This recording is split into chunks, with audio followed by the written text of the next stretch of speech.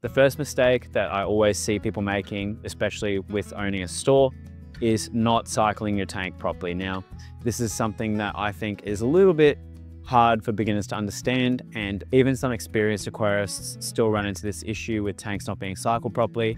So when you set up a new aquarium, it is completely inert, especially if you add town water and just treat it with a dechlorinator. There is absolutely no ecological stuff really happening in there. And keeping an aquarium is all about understanding the nitrogen cycle pretty much. Your aquarium is a constant ecosystem and you're trying to nurture the balance of nature within a glass box. Understanding the nitrogen cycle is very important. So in a very quick summary, fish poop, the poop starts to decompose, creating ammonia.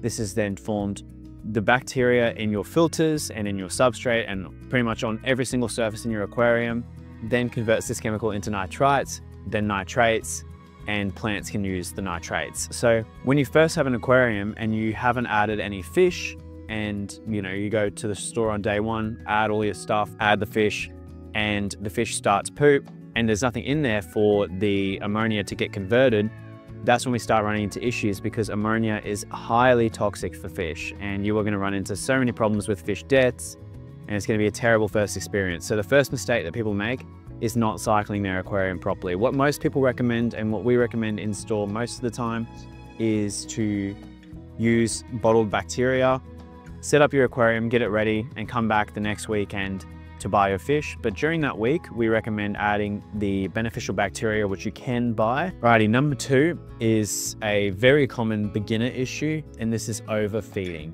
Overfeeding is quite a self-explanatory issue. It's one of the most common mistakes that people will make in their fish keeping journey. If you overfeed, what's going to happen is the fish are going to eat what they can. We normally recommend feeding fish as much as they can eat within about 30 seconds, and anything less to just siphon it out, because what's going to happen is that fish food that sits on the bottom of your aquarium is instantly just going to start rotting, and it's going to contribute to adding ammonia to your tank. If your tank is not balanced properly, this ammonia is going to start to kill fish, not to mention it's just rotting, decaying matter, ruining your water quality, and something that you need to understand very quickly on how to not overfeed.